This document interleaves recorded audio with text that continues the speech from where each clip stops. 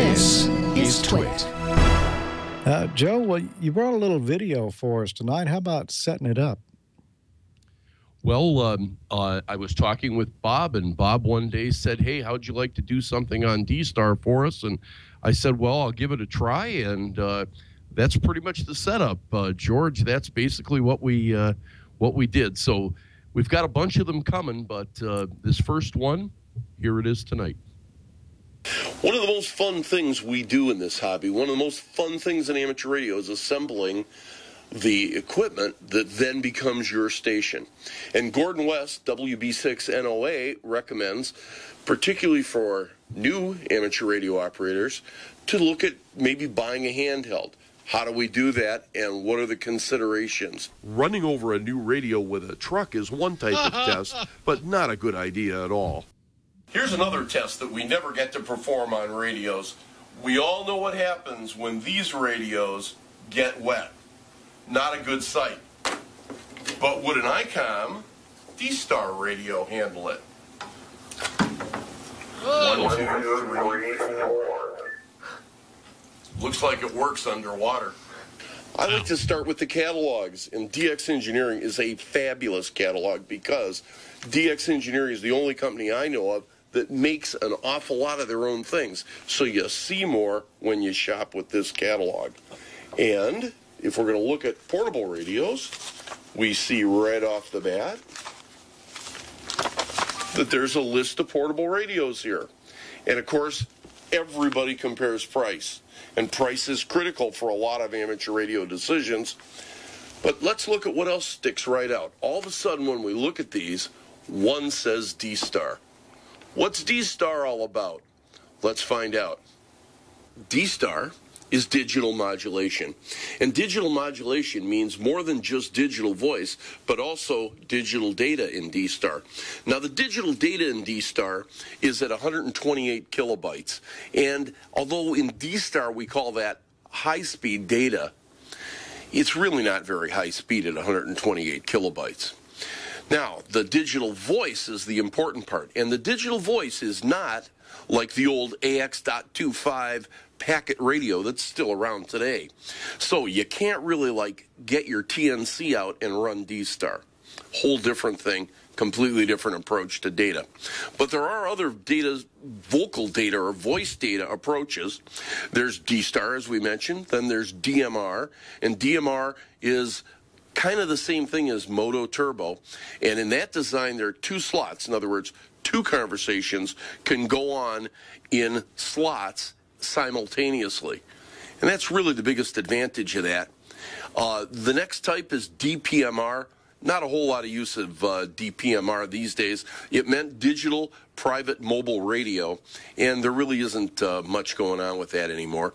P25 is the old APCO 25 that was designed by the Association of Chiefs of Police.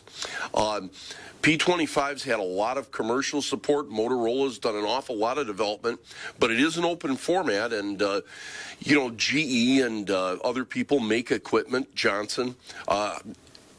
P25 is in amateur use. There is some out there, but there aren't a whole lot of repeaters. And then we have Yaesu Fusion.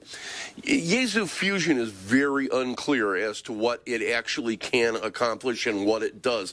There's a large system working in Tokyo. Right now it doesn't appear to be on the internet yet, but slow but sure.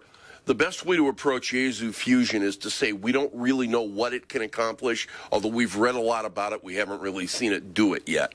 So, looking at that, D-Star, DMR, DPMR, P25, and Fusion, if you take all of them minus D-Star and add them up, and then compare that to D-Star, you have the availability of roughly less than a tenth of the D-Star repeaters.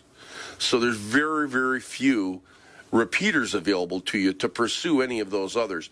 And very few commercial radios available. By commercial, I mean amateur radio ready commercial uses. Yes, you can buy a Motorola radio for P25, and you can buy the rib box and the cables, and you can get the software, and you can program it for amateur frequencies. But you got to be able to do that. Now, we said there are certain major advantages to D-Star. What are those advantages? The first one, unquestionably, is spectrum utilization. The D-Star signal is far smaller in width than conventional FM. That's a major advantage because it means we can allocate more channels. We can close down the separation between allocations, which means more repeaters and more pairs available. On VHF where I live, that would be huge. You really need more pairs. Very hard to get a coordination in Michigan. Next, we ID on every transmission. Every time you kerchunk and press the push to talk, your call sign goes out. So that is automatically ID'd. And in fact, in checking into groups occasionally, they'll say just kerchunk to check in and copy the calls. Next, call sign routing. So a big advantage of D-Star is that the way the network is fabricated, you can tell the network where to take your signal. So you can route to a zone, which means route to a specific repeater, or route to an individual, or route to everybody. It's up to you in terms of how you set up the radio. We also have crossband that's extremely easy. And when we do talk about programming the radio, we'll show you how easy it is to do crossband contacts with D-Star. And there's interleaved text data, and by that I mean there's a 20-character long ASCII area where you can put in whatever you want to put in, and people put in all kinds of things. Some people put in the radio they're using, other people put in where they're from.